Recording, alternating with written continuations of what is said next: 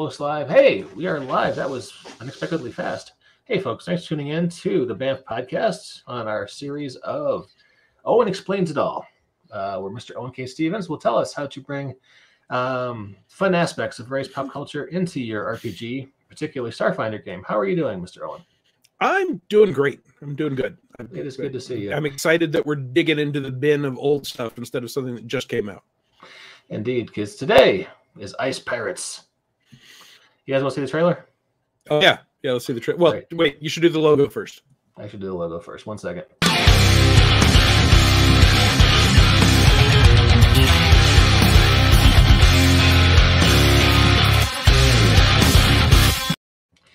For you youngsters out there, that's the kind of guitar riff if your mom heard from your bedroom in 1984, she started to wonder if you were down with the devil music.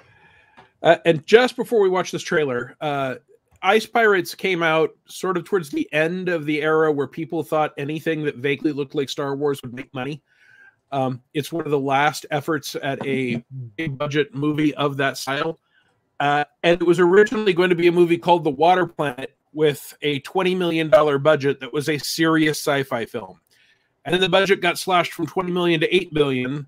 And the director, the producer went, well, we already spent some money on sets, so we're going to have to make this movie.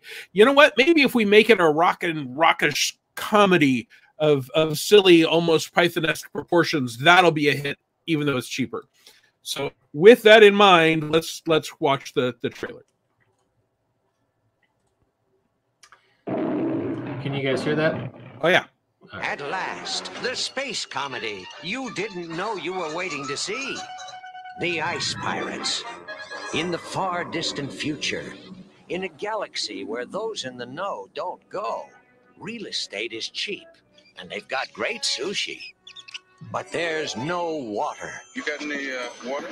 It is a time when desperate men will swing from the chandeliers. So I feel like maybe we got the idea from that 33 seconds. How do you guys feel? So. No, I think that tells us everything we need to know. Yeah. Ultimately, the explanation is in there. I haven't just rewatched the movie because I didn't see it for like 20 years. Yep. Last time I saw it was over 20 years ago.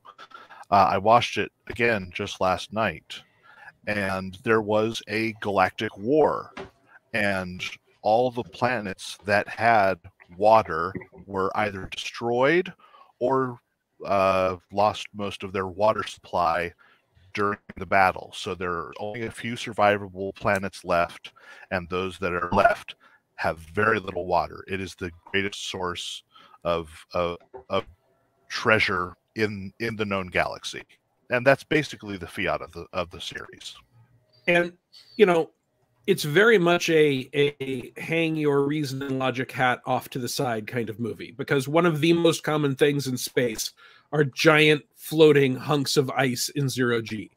So if all the planets run out of water and you need to steal water, you're just going to go out to any asteroid belt, any ring on a planet. And, they're talking about spanning galaxies and hopping to different systems. So they certainly have mobility. And you're going to grab ice and you're going to use it. But they wanted pirates. And this is one of the takeaways from this movie. They are shameless. Well, okay, that's another takeaway from this movie, and we'll get to that. This movie is shameless about stealing any idea or genre that it thinks will be fun in support of its plot. So they want pirates. As a result, they come up with a commodity valuable enough for people to steal, and that there are specific ports it flies from and goes to. Because for pirates, you have to have a valuable commodity worth stealing. You have to have routes that commodity is taken by, where a pirate has a chance of picking it up. And you have to have places that are perhaps not so ethical where you can sell your stolen commodity. So they just bolt all that in. But as we just saw, they also, for example, decided that fighting with swords would be fun and piratey and swashbuckly, and there's no justification for it. They don't explain why they've got laser guns and swords. They just say it's common, and they go with it. Same with the outfits. They're wearing very piratey, swashbuckly outfits, not exactly like you would have seen in Captain Blood, perhaps, but very much leaning that direction. So there's an aesthetic. But then, as you can see from the shot with the giant two-wheeled car with the skull on it, they had a segment where they decided what they really wanted to do was a Mad Max pastiche. Now, if you look at when this movie came out, swashbuckling films and Mad Max and Star Wars, which has laser swords, obviously, and is in heavy armor, and Alien, and we'll get to that in a minute, are all recent memory when this movie was getting written and made. So they clearly just picked the things they thought would be fun and threw them all in a blender and did not worry too much about whether or not those things made logical sense. And they do that for the purpose of just getting to the story, get to the interesting parts, move forward. If you've got a group of people who are willing to take that approach on a role-playing game, you can very much do the same thing. Hey, the universe is short on ice and we have to steal it. Why ice? Why isn't there ice everywhere? There just isn't. Don't worry about it. Now we have to steal ice. Hey, you're going to have to run across this desert planet. Well, why don't we fly across it in our starship? No, you landed the starship. You got captured. Something happened. There are people with big, weird vehicles with skulls on them and giant wheels and little teeny tiny wagon wheels at the bottom. And that's just the way it is. As long it's... My friends and I sometimes call that attitude a beer and pretzels game. That is an activity to engage in while drinking beer and eating pretzels, or in our case, usually a root beer and pretzels game. Then, go ahead, go back to the horrible face. They have the space herpy. Now, this is obviously an effort at a joke, but it is also a fascinating sci-fi trope that a lot of people don't put in their games despite it showing up a lot. This is obviously a nod to Alien, and what it is a small alien life form that gets loose and runs along on the ship, and the threat isn't that it is so stand-up combat dangerous that you're at risk of it beating you in a fair fight. It's that it's small and fast and can hide and can sneak up on you when you're sleeping, and it can infect you. That is the same as the early stages of the movie Alien. And I will be talking on my blog, which should go up tomorrow, about how to have the small, tiny terror as a stat block, as a kind of encounter in Starfinder, because you can't do it using the normal Starfinder monster rules. They would just say, hey, it's got this KAC, this EAC, and it does this much damage, and everyone will have a chance to shoot at it. You can get that off the screen now. It's disgusting. We don't have to make people watch that. But it's legitimately... Go ahead. So you're going to do a blog post about... We're not going to call it how to do a space herpy in Starfinder. We're going to talk about how to do a small, fast threat on your starship. Tiny terrors, yeah. Tiny totally. terrors, okay. Possibly infectious tiny terrors. I'm not done writing it yet. But the point is that if you've got people in any kind of space where they can't just walk away, be that a starship, especially since Starfinder tends to have days or weeks of starship travel that you don't want to drop out. If you're in a space station, if you have huddled for safety on a abandoned base on a planet and an ion storm is coming through, there are places where you can force the players to deal with a more suspenseful search, skill-based series of encounters where there's a threat, and that threat isn't something they can just wait to walk up and shoot at. And I hadn't, until we decided to hit this movie, which also has some comedy, and I'll talk a little bit about the comedy in role-playing here, but I don't think I'm going to do an article on it because I think it comes out better if you hear me. So this is not something I think will go up well on the Patreon. But it had not occurred to me until I rewatched it that trope, which, I mean, there's a movie called Screamers that has little tiny robots that do that.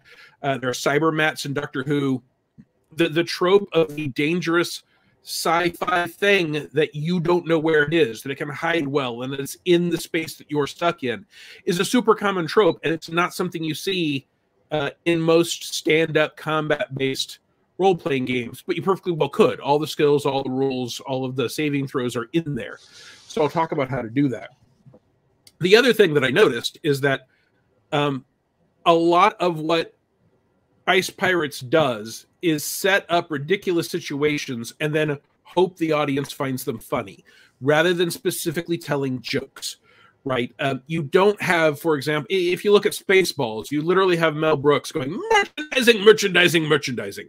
He is breaking the fourth wall, telling jokes, ship's too long, had to run, watch the movie to be over.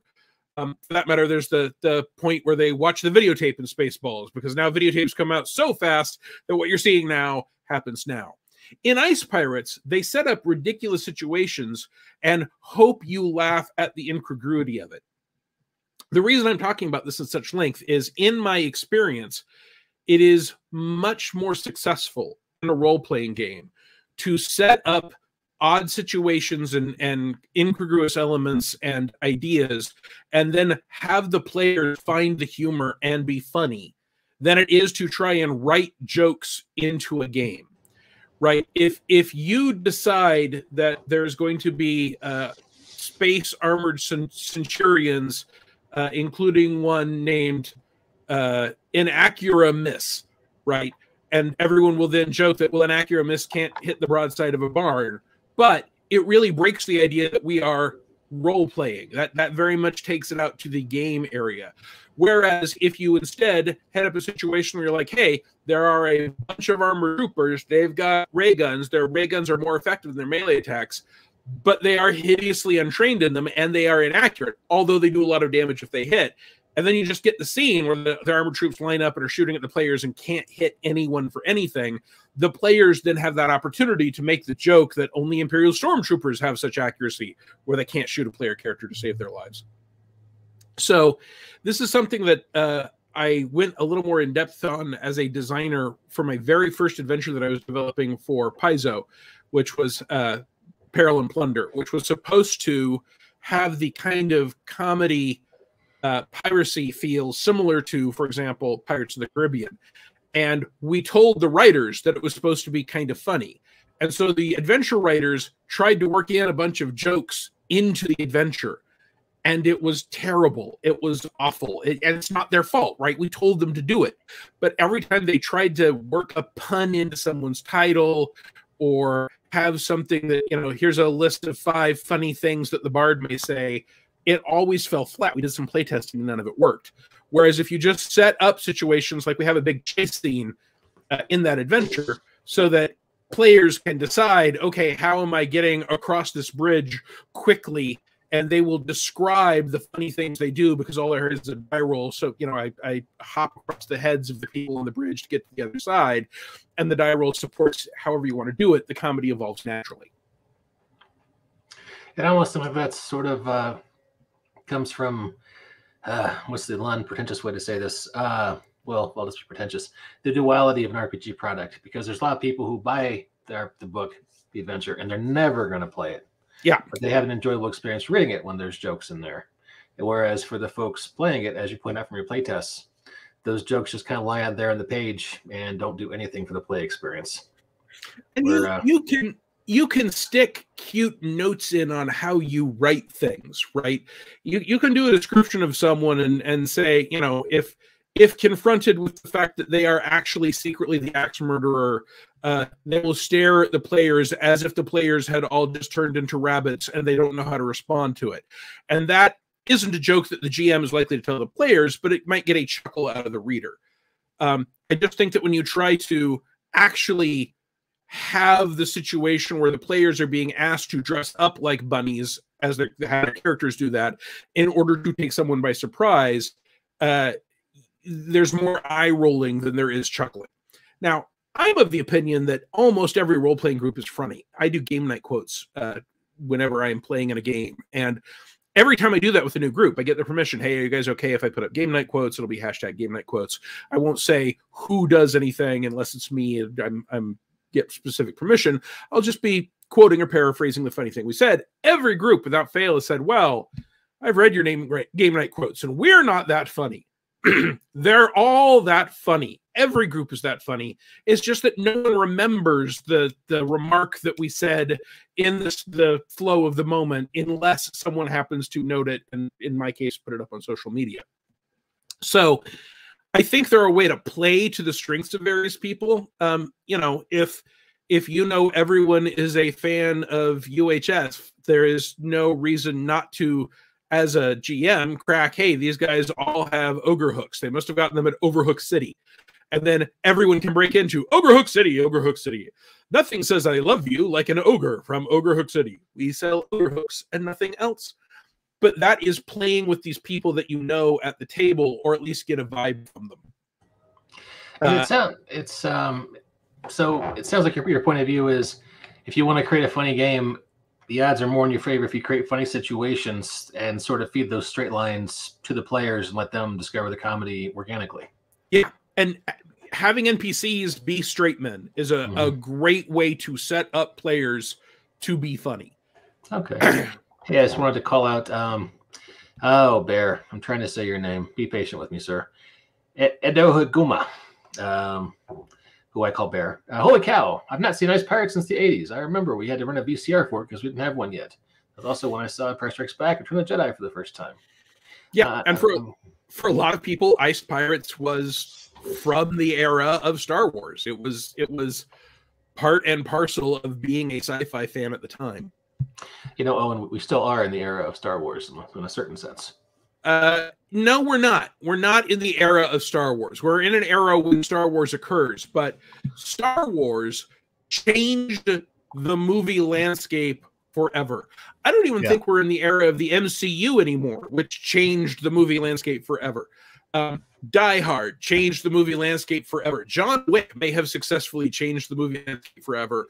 Right now, I think we are in the era of streaming channels. I think that's what's changing entertainment the way Star Wars did at the time. And people who watch the show will know we've done a fair number of bits on this show about movies and sometimes mention series that are streaming only on Prime or only on Netflix or whatever. I guess it's the advantage of picking up older media, as people are more likely to have seen it. Whereas if you don't have Prime, for instance, you couldn't say, watch the Tomorrow War. Right. Although we're now going so far back. I mean, we are picking a movie so old that some of the people that I game with and work with weren't alive when this movie came out.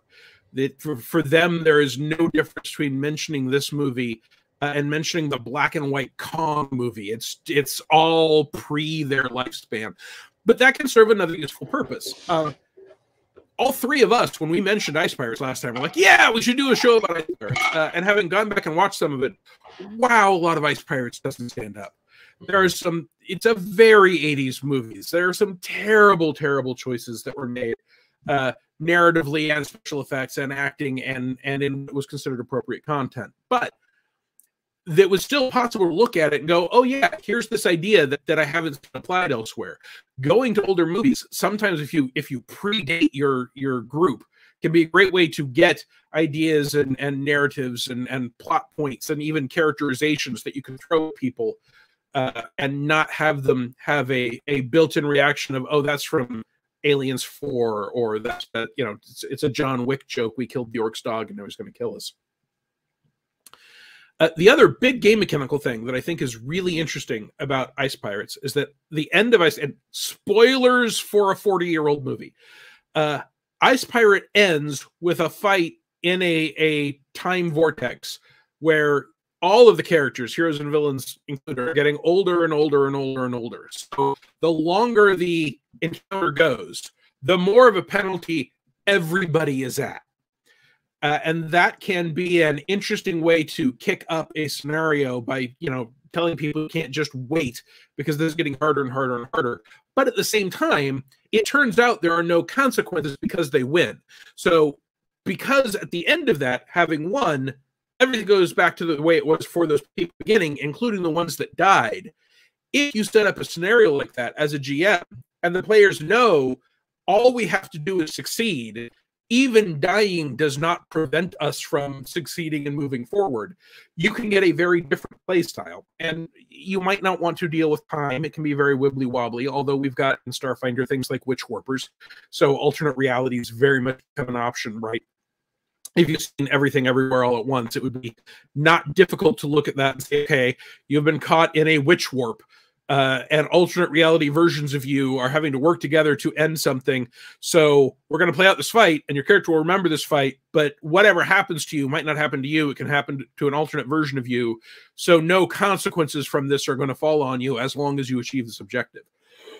It would also be easy to do something like say, hey, it's the Hollow Chamber, the danger room from X-Men, right? We want to test you all to your limits, or if you want to join this organization, or if you want to earn our trust so that we will hire you for this dangerous job, we're going to put you in this situation, and all your characters have to do is walk across the room and press the button. And there's no actual damage, no actual expending of resources. It's all virtual. And then your players can unload whatever they want and take risks and sacrifice themselves in a way that they won't be willing to do unless they know that this one-off, this side quest, won't actually result in the loss of their precious grenade that they've been paying half their wealth for, or their life, or whatever. And as a change of pace, I think that can be another really fun element that I got the idea from watching this really old, let's be honest, not that good movie that I just had fond memories of. Jacob, what you watched the whole movie? So yes. What did you pick out of this that I haven't mentioned? Well, actually, there's something that I want to go back to, something you said at the beginning, in regards of you saying that they're carrying swords and melee weapons for no reason. And there's actually a pretty decent reason. Having watched the movie just yesterday, sure. Anytime they use one of their laser guns, a sizable explosion happens at the end of it. So if you're trying to do something like capture ice, you don't want one of your stray shots to blow a big chunk of what you're trying to steal up, and have that water melt. Or on the off chance you're fighting on starships in space. What if a stray shot hits the hull of the ship and blows a hole out into space? There's a very good reason for using swords and melee weapons instead of these super high-powered energy weapons. Well, that's like the quote from Hunter Red October.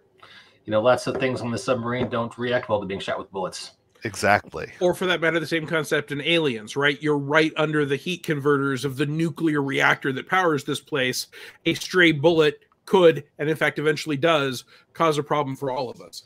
So absolutely, this is another case where there's an idea that you can take from this that has been played in a lot of other media, where you can say, hey, even though you guys are normally using laser weapons and flamethrowers and grenades all the time, for example, you could go as simple as to say, welcome to the explosive atmosphere methane world.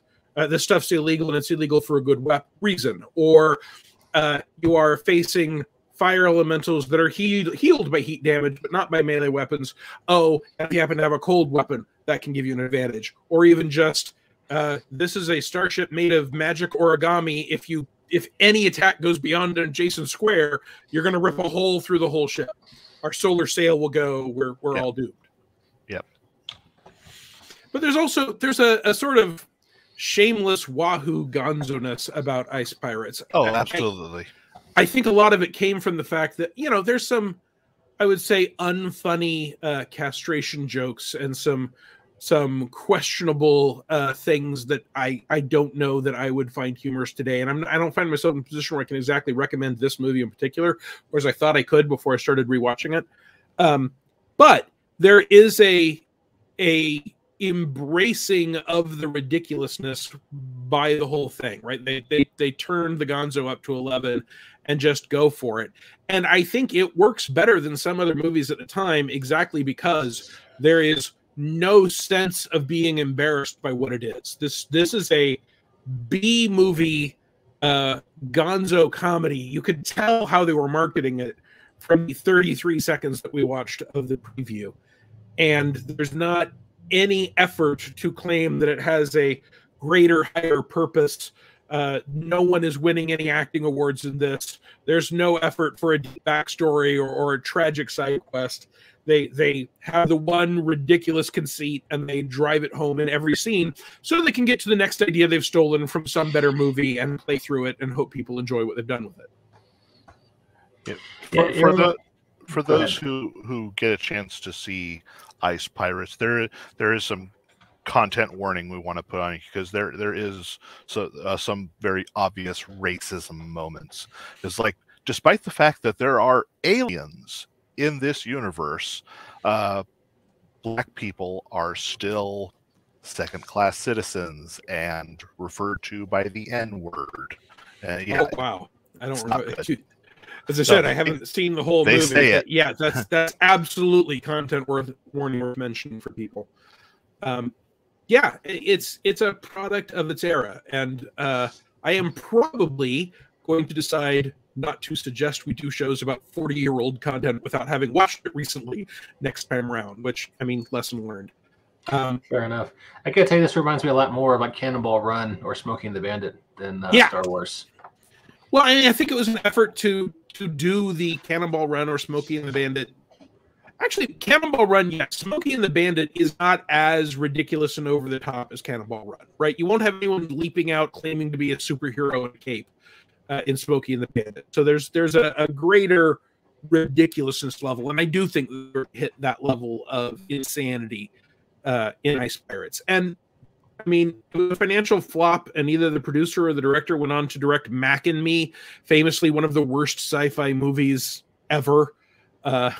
It's got a MST3K version, and even that doesn't really make it watchable. It's just so bad.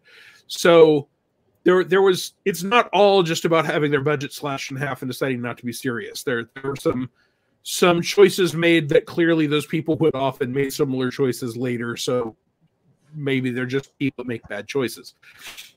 It does happen. But well, I originally promised you a short, fun, and fast podcast when I pitched this series to you, Owen. Yes. We have just hit 31 minutes on the hour. Okay. You have anything to add before we go, Mike? Please check out Owen's blog at owenkcstephens.com. Please check out Owen's Patreon at, do you have that URL handy, Owen? I'll have it by the time Jacob said anything. Jacob, say something. If you enjoy content like this, please consider supporting the Banff Podcast Patreon, which is, I know we're trying to advertise 2 Patreons at the same time. So give us your money. We want your money. Give us your money. Mine is patreon.com/Owen KC Stephens. All run together. But this is a Banff podcast, so by all means support Banff. And I will hit you up for money tomorrow when I put my article up. Cool. All right, folks, thanks for tuning in, and we will catch you next time on the Banff Podcast.